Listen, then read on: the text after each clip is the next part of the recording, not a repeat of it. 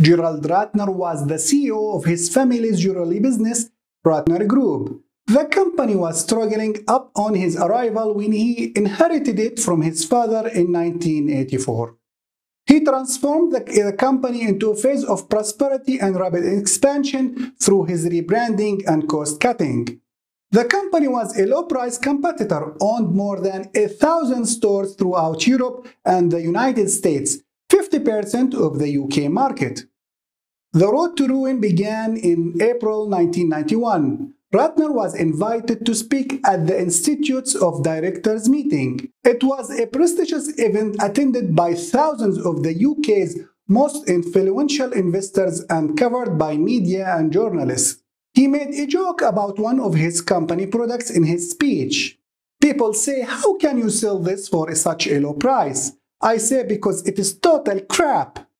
Then he also said, "We sold a pair of earrings for under £1, which is cheaper than a shrimp sandwich from Marks & Spencer, but probably would not last as long." People say to me, "How can you sell this for such a low price?" I say, "Because it's total crap."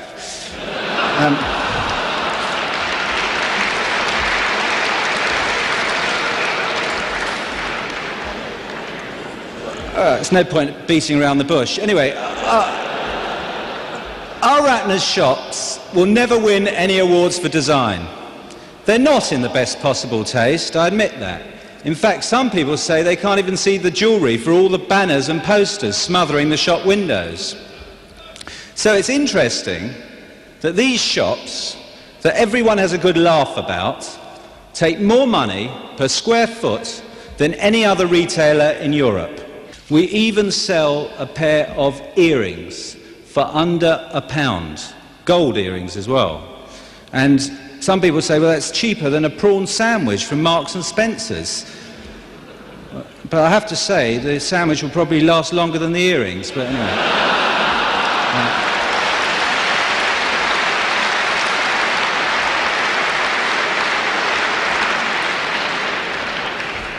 The newspaper and TV outlets took Ratner's words literally, which degraded his company brand.